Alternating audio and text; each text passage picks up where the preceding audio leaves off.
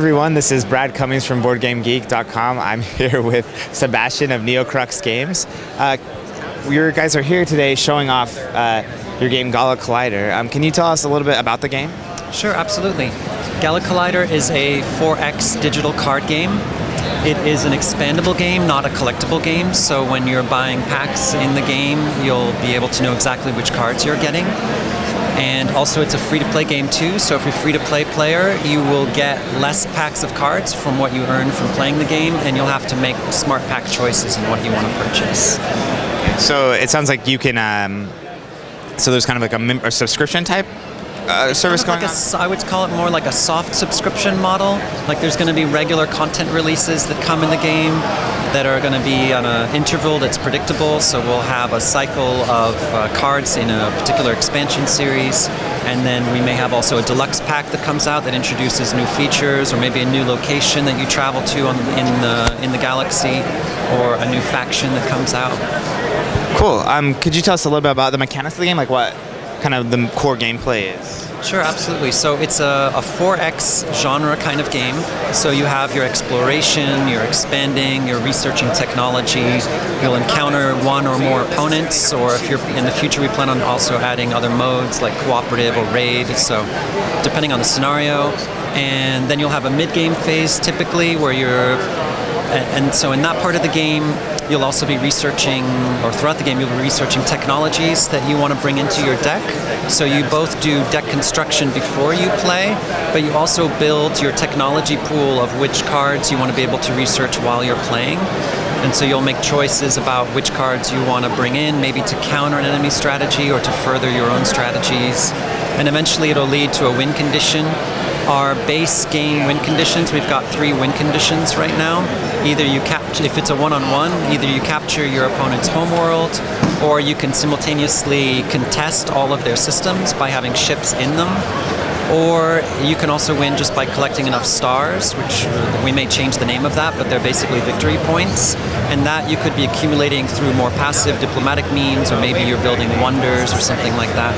So there's different ways that you can also build decks and play the game. And it looks like it's on Mac here that we're seeing it. And are there other platforms planned beyond that? Yes, we plan on releasing initially on Mac and PC, Windows, and then also on iOS on iPad. And then depending on the level of interest and also how well the Kickstarter does, we plan on also releasing on Android devices and also on mobile devices too. That's really cool. So you are planning a Kickstarter. Can you tell us a little bit about that, kind of the timing and when you're expecting that? Sure. So our current target date for the Kickstarter is going to be towards the very end of August. If it changes, it'll just be by a week, so it's going to be pretty close to the end of August right now is what we're aiming for. And did you want more details about that? Or?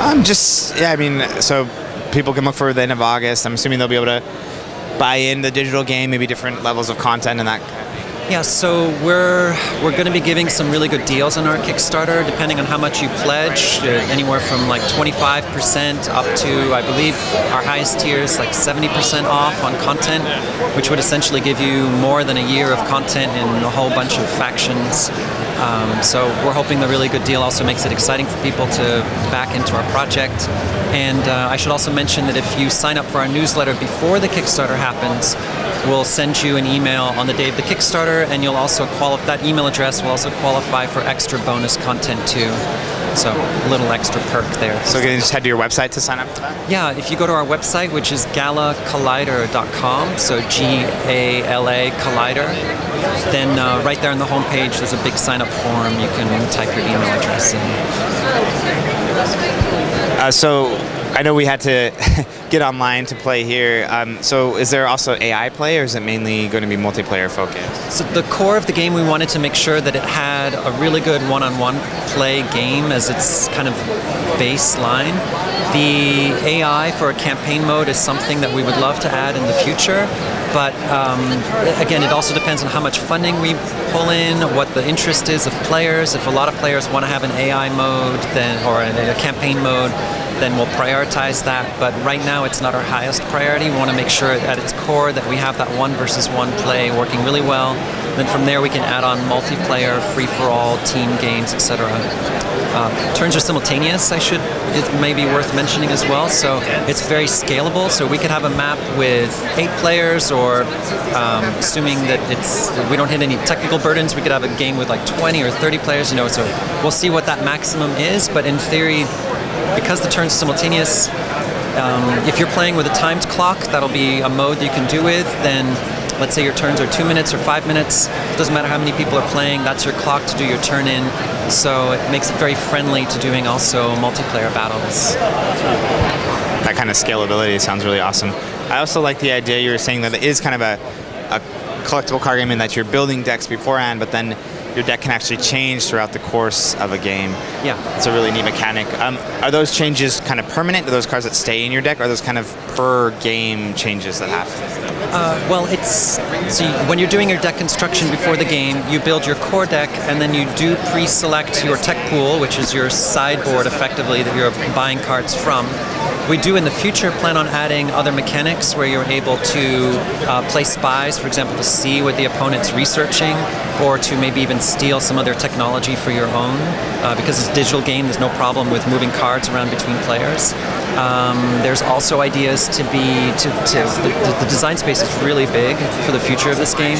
So we could also have more like shops or structures that you build that themselves also offer you in-game options for what new cards you want to bring into the game to give you even more flexibility of how you want to play. So it's kind of a hybrid of deck construction and deck building, and also with a sideboard-esque tech pool that you're able to access in-game much more easily than in other games too, that gives you kind of a dynamic play option. So we're pulling in a lot of different ideas and some novel ideas, and trying to create the best kind of combination. And one more thing about the deck modification is when you play certain types of cards that are physical things. So if I play a ship from my hand, it'll actually modify itself into a 3D model on the map, on the star map that you move around, and that card has actually left my deck. So you're also in-game modifying the consistency, the quality of the quantity of cards in your deck just by playing them too. So your deck will be morphing based on what you want it to become as you're playing. It sounds really awesome, and looks like there's like a lot of deep mechanics involved. Thank you so much for sharing it with us, and we'll be sure to check out that Kickstarter later this August, I guess. Thank you very much. It's a pleasure being on Board Game Geek.